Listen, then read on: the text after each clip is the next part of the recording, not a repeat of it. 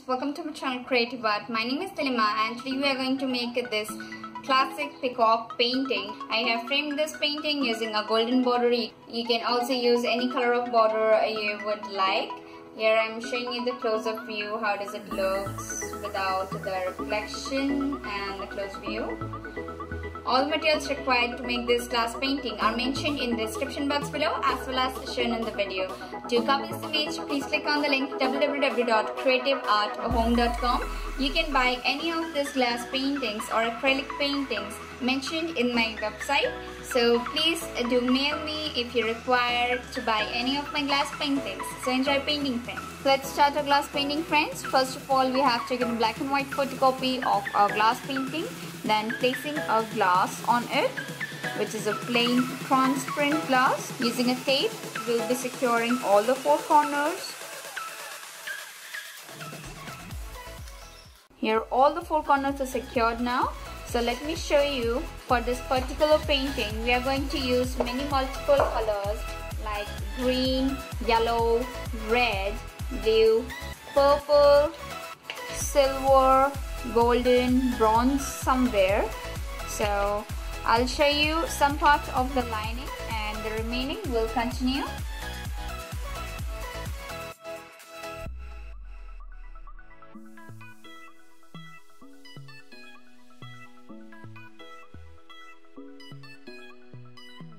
In the same way, friends, we have to watch the picture and make the lining of the whole image. Painting will make the lining. Then I'll show you how does it looks with different glass liners. Okay, so you can see, friends, that our lining part is finally completed. So using a cutter, I'm going to remove all the four secure corners.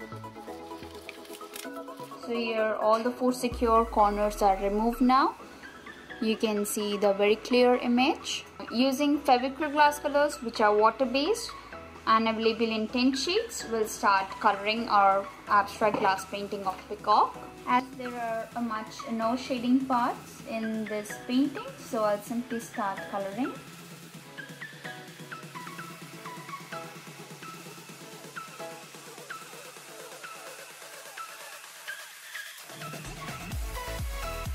Now using orange, I'll mix up red with orange.